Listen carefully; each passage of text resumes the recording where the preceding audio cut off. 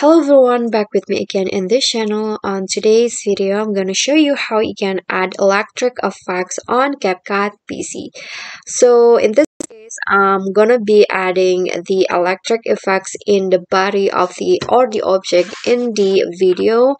And so what you need to do is you can just go to effects and then here click on the body effects. So there are lots of electric effects on CapCut that you can choose, and the first one I found is in the emotion. So in the emotion, if you scroll down, you'll see there is electric currents that you can use, and if you want to use it, just click on the arrow down first, and then after it has been downloaded, just click on add it to track, and if you see, it will be added to your video, and you can see the person now is like have an electric currents in their body.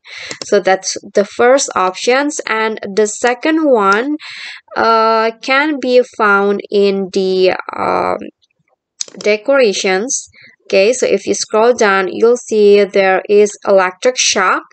This one's right here, so you can just download it first and then click on the plus icon again, and here is for the electric shock.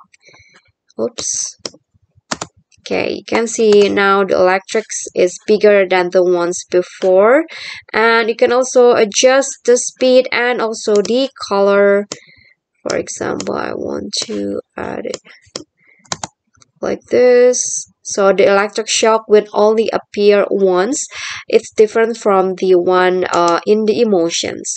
Okay guys, so that's all for me. I hope this tutorial will be helpful to you. Thank you guys so much for watching. Don't forget to like, click on thanks, leave a comment, and subscribe. I'll see you all on the next tutorial. Bye bye.